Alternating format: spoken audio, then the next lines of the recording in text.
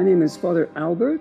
I'm from a traditional Dominican community in Belgium, the Dominicans of the Holy Rosary.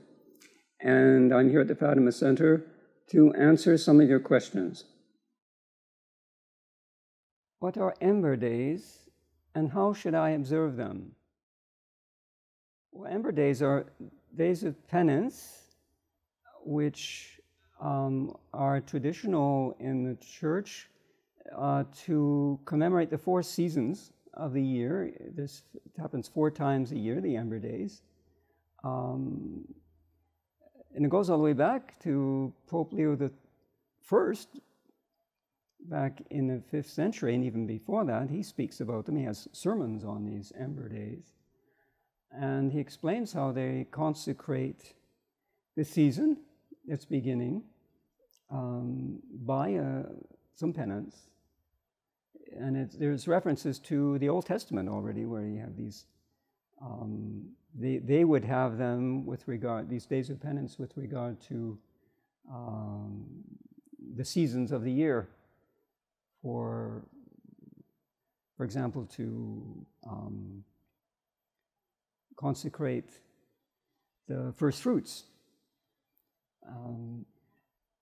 In the New Testament, it's simply a matter of beginning a period of the year by doing some penance to consecrate the time that's beginning to God. So the first one is in the 3rd week of Advent, which is the beginning of winter, the 21st of December, usually falls around that time. And so you fast for 3 days, Wednesday, Friday, and Saturday in the 3rd week of Lent. Then at the 3rd week of Advent.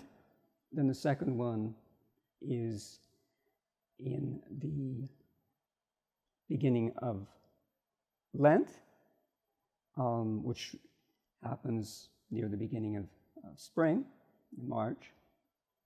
The next one takes place during the week of Pentecost, which usually happens in June sometimes, but it's beginning of summer. And then the 4th one will be in September for autumn. Now these are simply times in which we fast and do abstinence for those days. It's a tradition in the Church then to keep these Ember days, and it's a good way to keep control of our concupiscence as well. In fact, all of a sudden to stop and do some fasting and abstain from meat, and not just to live according to our passions and let our appetites rule us. We put our foot down and say no.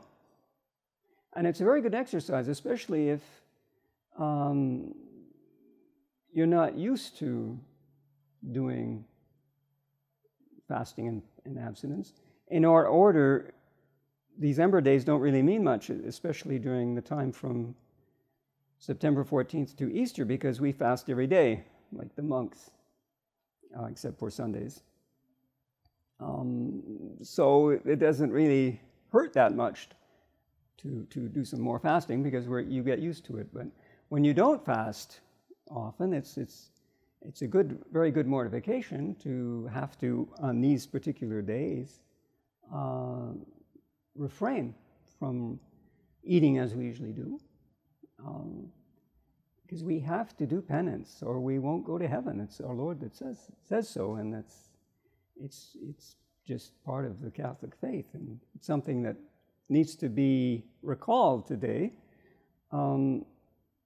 So it's not a small thing to keep these traditional times of abstinence and fasting, and to teach your children to do so as well, even though they're not obligated necessarily to keep strictly the fasts and abstinence, but